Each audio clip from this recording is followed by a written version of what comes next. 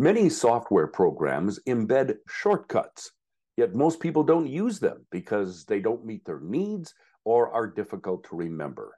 But with Evernote, you can customize some shortcuts so they will do exactly what you want them to do. Hi, I'm Dave Edwards. We'll get to that after I remind you about my course, Evernote for Beginners. It includes a lot of tips and tricks. Plus, we'll cover searching in Evernote, tracking tasks in Evernote, managing projects and clients, storing contact information, and a whole lot more.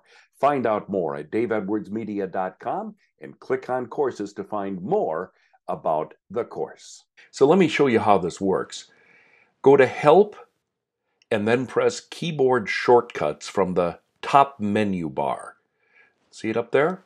Or if you want, you can use Command plus slash on a Mac or Control plus slash on a Windows keyboard, and you'll get the same thing. So now the keyboard shortcuts panel slides open from the right side of the app.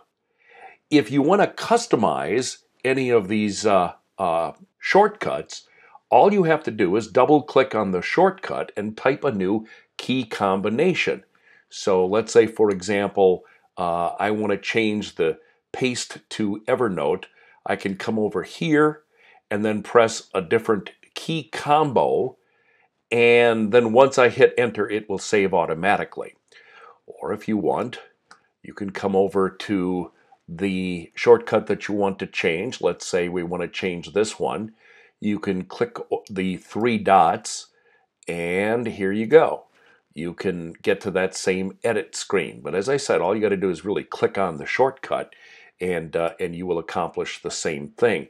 If for some reason you want to disable it, you click disable. Very simple to do. If you want to go back to the defaults, click the More Actions button, which are the three dots here, and then click on Restore Defaults. And had I in fact changed them, then it would have restored them back to the original setting.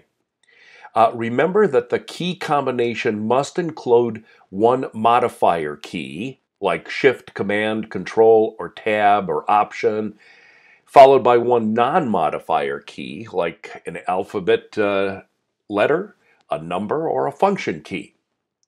If for some reason you do this and they don't work, it may be because you've entered a key combination that's already in use. In that case, you're going to get an error message that indicates you've chosen a key combination that's used by another shortcuts, and all you have to do is go back to restore, and then you can kind of start all over again. There are some built-in shortcuts that you can't change. The editor-related shortcuts such as those like copy and paste, those are fixed. But if you look here, and this is what I always find interesting, some people don't even know these shortcuts exist. Take a look at all of the different shortcuts that you have available to you.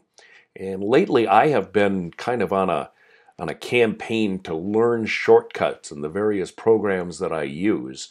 And once I saw this, I realized I have a lot of memorization to do because there are a ton of them. If you modify and use shortcuts in Evernote, I can promise you they'll save you a lot of time. I know they do for me. I'm Dave Edwards.